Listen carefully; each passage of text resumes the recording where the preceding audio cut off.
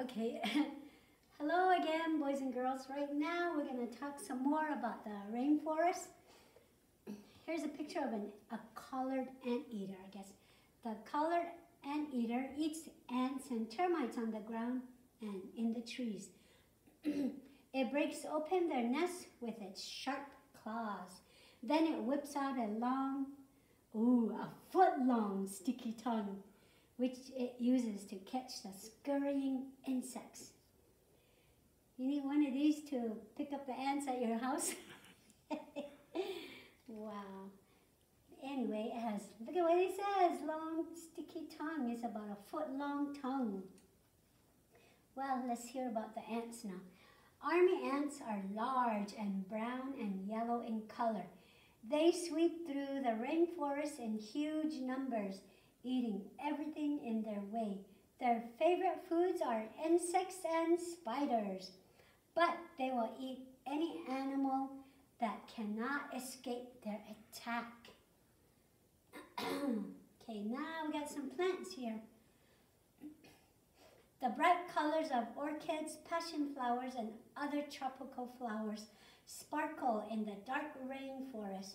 The widely scattered plants depend on insects and birds to pick up and spread the pollen from their flowers. Flowers have pollen, and usually the bees or the wasps are the ones that do get that pollen, but it's helpful to the flowers and to them. Right here. Many streams and rivers crisscross the rainforest. Crocodiles, tapirs, and lizards and anaconda snakes are found in, on, and around these waters. Look at that. This one looks like a pig, huh? That one. And then this one is a crocodile. And then there's some snakes around this area too, which you will see on one of these down here. Okay, right here. Just the eyes and nostrils of the crocodile show as it drifts in shallow water. The crocodile is looking for its next meal, and they eat fish, birds, or turtles. And the tapir lives on land where it dines on the lush growth of twigs and leaves. Still, it spends lots of time near water and sometimes enjoys a swim. There's an anaconda. There's that snake, okay? The anaconda, it's pretty long. I'll tell you how long they reach. The anaconda may reach a length of over 30 feet and a weight of over 300 pounds. Anacondas kill the small animals that they hunt by squeezing them hard to stop their breathing. Oh, I don't want to be by one. This is what is this one? Looks like a lizard, huh? Yeah, this is one of the lizards. It's called a basilisk, I guess. It's a lizard in the world that can stand up and run on its hind legs. Its speed and long toes let it scoot over the surface of the water. Oh, I think National Geographic had something of these, if you've seen any on there, actually. Okay? Over 200,000 Yanomamis live in the South America's Amazon rainforest. They still hunt and fish the way their ancestors did thousands of years ago. They live in the Amazon rainforest. So there's people there too, the native tribe. More than 200 million people live in the rainforests of the world. The native people find nearly everything they need among the plants and animals that live there. Members of the Yanomami tribe bake bread made from the root of the cassava plant. And let me say this one again, Yanomami tribe. Yeah, there you go. But today the lives of all the creatures and plants in the rainforest are in danger. Why do you think that is? They are in danger. It says that every minute 100 acres of rainforest trees are being destroyed.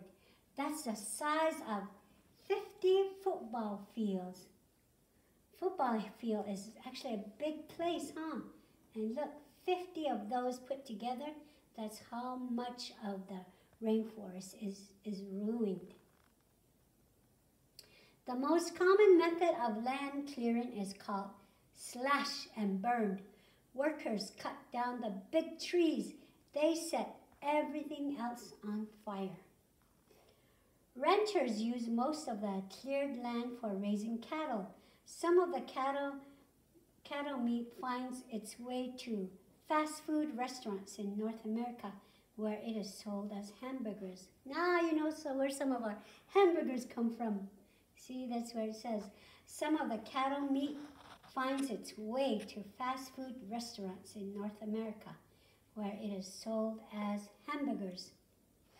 Sometimes loggers cut the trees for lumber. Mahogany, ebony, and rosewood, which are used to make furniture, pencils, and other products, come up from the rainforest.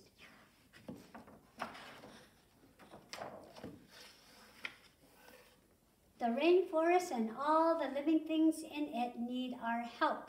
By helping them, we are really helping ourselves. You can help the rainforest. Write to your representatives in Congress and ask them to work to save the rainforest. Write to groups that protect the rainforest for more ideas and information. Learn as much as you can about the rainforest. So there's little information about how we can help them. Okay, and here's a tropical rainforest of the world. So there's all that rainforest. The rainforest, look at that. These here, remember South America has one, Africa, and even close to Australia, the islands, they all have the rainforest there. So that's the end of our rainforest booklet. And make sure you turn to the one that has the quiz on it, okay? And thank you. I know what's this.